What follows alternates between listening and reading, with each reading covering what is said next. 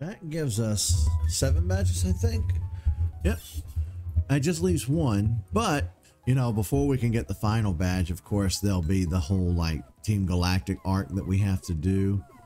And that'll be, I guess that'll be what we work on. I guess we're just gonna work on Pokemon Platinum for a bit, and because I did all these Halloween specials, and I'm just waiting on them to release slowly over time. I do want to do a stream Halloween day. I want to go in and try to get the Terrasolized Gengar. I want to do that event. I don't know if we'll get it quickly or if it'll turn into a 5-hour headache. I have raged at those in the past. I don't think I'll rage this time because I'm going in with like I'm going in with so low expectations that I don't think it'll bother me. I don't know if you guys saw this or not, but like they recently added Dynamaxing to Pokemon Go. And they limited how many like particles you could collect in a day, and everybody was like upset about it and said, well, this is mishandled. Then they went to release the Gigantamax Pokemon separate, and they waited like a month in between, and then they mishandled that as well. Everybody on the internet is highly pissed off right now and highly upset. Because even on the game's splash screen, it says, we recommend a party of 10 to take on this Gigantamax Pokemon. But then I've seen like 1,000 social media posts of people saying, we had 40 plus people and we couldn't fucking do it. Or 40 people. I don't know if you can do 40 plus. I don't know what the limit is. But I've seen people say they went in with 40 people to do the raid and they still couldn't beat the Gigantamax. So what hope do I have? Like, what hope do people in rural areas have?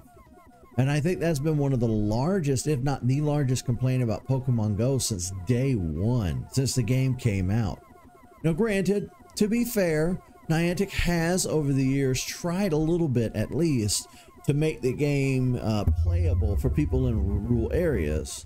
Or rural.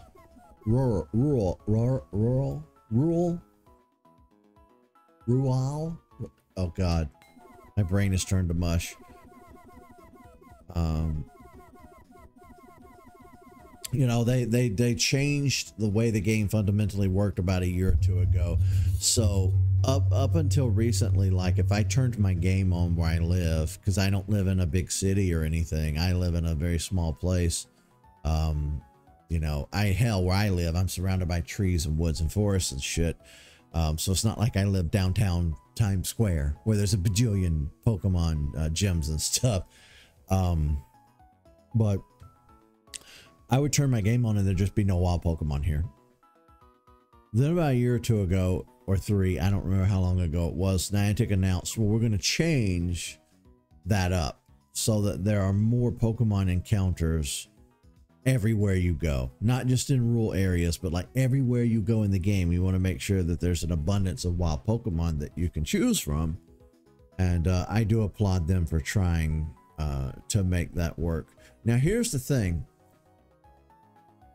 I have talked so much shit about Niantic, and I'm starting to get a little worried. I don't think it's the case, but I'm afraid that it might be another Game Freak situation where I've shat on Game Freak now for a while, and it turns out that Game Freak has kind of been neutered by the Pokemon company. Now, if you're not aware of how that works, Game Freak is the parent company who made Pokemon. But when Pokemon became such a huge global cultural phenomenon in the late 90s and early 2000s, they created a company called the Pokemon Company. Now that company handles everything from the anime to merchandising, advertising. It's the top company. And then like Game Freak is under that now. So turns out from this big Terra leak that happened recently, you know, people hacked Game Freak servers and we found a shit ton of information.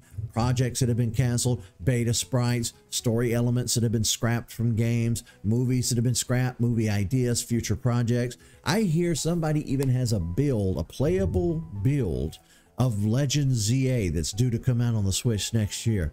So it was just this huge catastrophe for Game Freak. But do you know what it did? Do you know what we saw?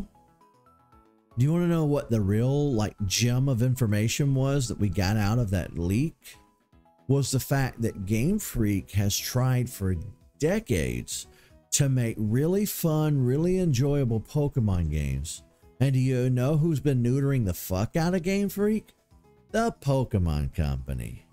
Because they don't give a flying fuck whether the game is polished. The Pokemon Company doesn't give a shit whether the game is fun. All they want is to make sure that there is a goddamn game on the shelf every year that has the word Pokemon written on it. They don't give a rat's ass whether the game is good or not. They don't give Game Freak enough time to be creative, time to work on projects. None of that. None of that. Pokemon went full Call of Duty where they were just releasing a new game every year. A new game, new game, new game every year, without a doubt, without a rest, without a break. And you can't do that and still be creative at the same time. You can't do that and make a good product at the same time. So I'm worried that I've shat on Game Freak for so long, and it turns out that some of it's their fault, but most of it's the Pokemon Company's fault. Because fucking capitalism. I'm worried that Niantic might be the same way. I'm worried that one day I might learn that Niantic was actually trying behind the scenes. Like the devs and the dev teams were working hard to make the game great, but through no fault of their own, there was some sort of corporate bullshit groupthink of like, well, we got to have a product. We got to have this. We got to have that. Of course, with Pokemon Go, it's the same game. So you're not releasing a new one every year like you are with Pokemon, but it feels like there might be some groupthink or committee think now on Pokemon Go as to where, well, we need an event for Halloween. We need an event for Christmas. We need an event for New Year's. We need an event for spring, fall, summer, Cinco Muertes. We need Columbus Day. We National Hot Dog Day. It feels like Game Freak is now putting out a set of research for every fucking like day on the calendar that's some sort of like noted event. And for a while it was fun because we were just getting nonstop like events for the game, but then they started paywalling everything. Started off innocent enough, 99 cents here, $1 there. Okay, you need to pay to keep the game going, you know. You have to pay the devs and the people who are actually getting up and going to work every day. So I understand charging $1 or so for the research from time to time. Then they got greedy. Then the research started being $4, like $4.99. Then it felt like every day there was another $4.99, $4.99, $4.99. Now, for the sake of argument, I'm going to open Pokemon Go right now, and I'm going to show you what the current prices are for paid events and researches. Oh, and there's not any free research anymore. Very rarely is any of the research free. It's very much gotten to the point where all of the research is being put behind a paywall. Okay, you have the Pokemon Go Max Out event for $4.99. Okay, you have the Costume Party Premium Timed Research for $1.99. Oh, now it's focused. That's two researches on the board at the same time that's paid. here's the big one. Pokemon Go Wild Area Global Ticket. Let me get the camera to do its thing. It'll focus in a minute. Give it a minute to focus. Give it a minute to focus. You see that? I know it's blurry a little bit, but can you see that? Focus. $11.99. $11.99.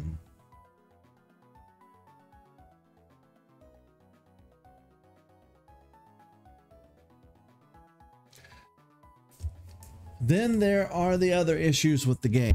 There's the fact that so many people have just stopped playing It makes it hard to join raids. It makes it hard to get lucky trades. It makes it hard to play the game in general. A lot of gyms will just sit for weeks or months at a time without your Pokemon being returned. And this is a problem everywhere. That's not just happening here. So I think Pokemon Go is on its last legs. They mishandle every event, every release. And despite the fact that there are a shit ton of Pokemon from X and Y that haven't been released, there's a shit ton of Pokemon from Sword and Shield that haven't been released, from Scarlet and Violet that have not yet been released. And instead of releasing these Pokemon through, you know, in the wild or through major events, they're just putting them out piecemeal. Just one fucking new Pokemon every year. We just got Morpeko. And instead of making it easy to get, Morpeko was a little more on the difficult side. It was behind research that's behind they put it in the battling, the Go Battle League. Now they did make some free research available, which kind of counters what I've been sitting here talking about. But you only got like 1 or 2 at best Morpeko out of that. So people who want to get like a 3-star or one that's halfway decent for battling, or for people like me who want one to keep and one to send to home to finish the living dex or the Pokedex at home, it can be problematic if I only get the one Morpeko. And I've noticed that they're doing that with a lot of Pokemon recently. They're not just releasing them into the wild as new releases. They're putting them behind special stuff. Rotom is a good example. Rotom was released years ago. He was very briefly in the game, and then every once in a while they'll release a new Rotom form and they'll put it behind some sort of event.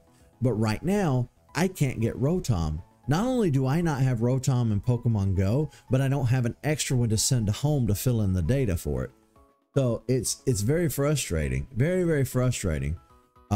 There's also a huge problem outside of everything I've mentioned. I've noticed that on social media, if you have the audacity, if you have the balls, the nerve to go against Niantic and say anything remotely disparaging about them, all the simps are going to come out of the woodworks and attack the fuck out of you, because it's happened to me. It's happened to other people I've seen make comments on threads and Blue Sky and social media. There are simps out there who are just going full-blown jackass over Niantic and protecting their dumbass decisions.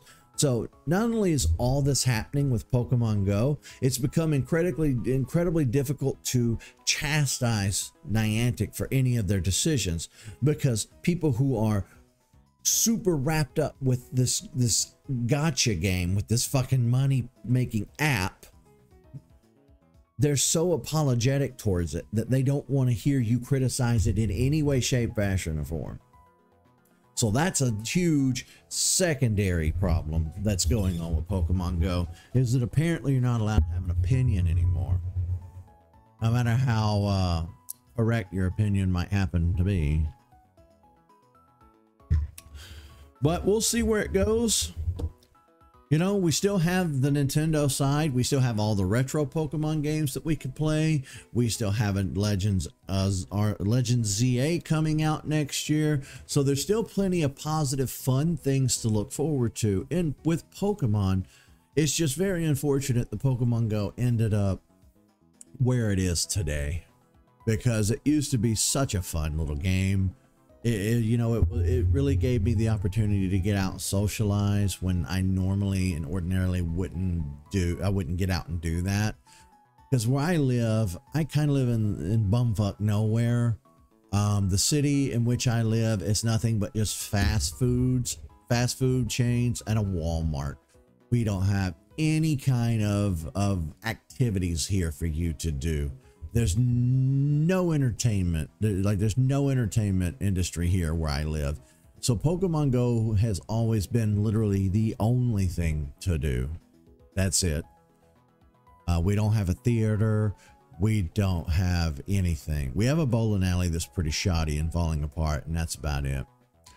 We have an ATV park for rich white people to get out and ride their four-wheelers in the wilderness. And those two things might be the only thing we have here. It sucks. It really sucks. So, you know, over the past 8 years, I've kind of used Pokemon Go as a means to go out and socialize. And Niantic ruined that and ran the fucker into the ground. So, and you're probably thinking, well, Eric, you're doing all this bitching. Why don't you just stop playing it? If you're not having fun and you have all these problems, why don't you stop playing it? I'd love to, except for there's one teeny little problem with that. They do the exclusives like Meltan and Gimmighoul, and that ties back into the Nintendo side. If I don't have an active Pokemon Go account to where I can get those exclusives, Pokemon Go exclusives, then I won't be able to send them to home and use them on the Switch side. See what I'm saying? So I've kept Pokemon Go on my phone this whole time, just in case.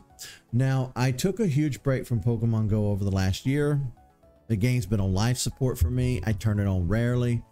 But in the past month, I've been making an attempt. I've been getting out, putting in the gyms again, trying to keep up with the research, I've been actively trying to resuscitate it and see if I can fit it into my life again. And right now, I'm kind of in a wait and see position.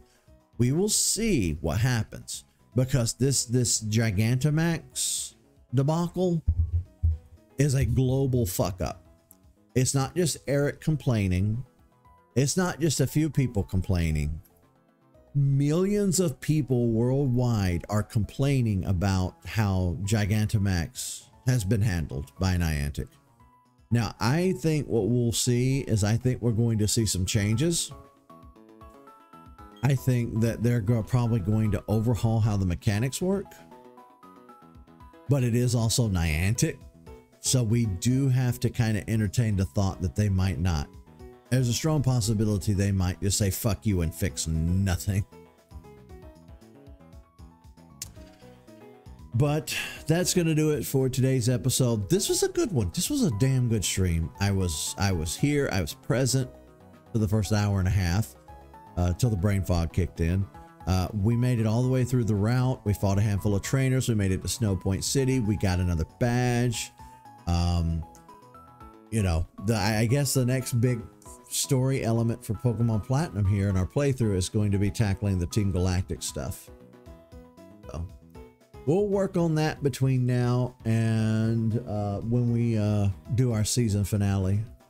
I think we might just make Pokemon Platinum our main focus. We're just going to focus solely on this and get her done, as the rednecks say. All right. See you, folks.